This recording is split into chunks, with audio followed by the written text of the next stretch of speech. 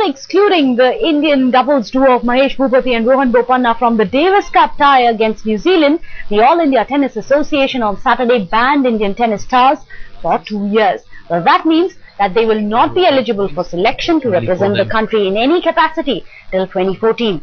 Indian tennis was thrown into turmoil weeks before the London Olympics in July, remember, when the duo refused to partner tennis legend Leander Paes for the men's doubles event at the Games. Well, the move comes close on the heels of the young Indian Davis Cup team coming up trumps against New Zealand in the playoffs at Chandigarh. Well, clearly, the AITA is emboldened by the hardening performances of the Gen Next and has decided to crack the whip against the warring veterans.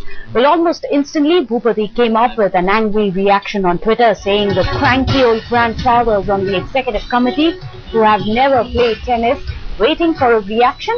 There is one coming up. Stay tuned.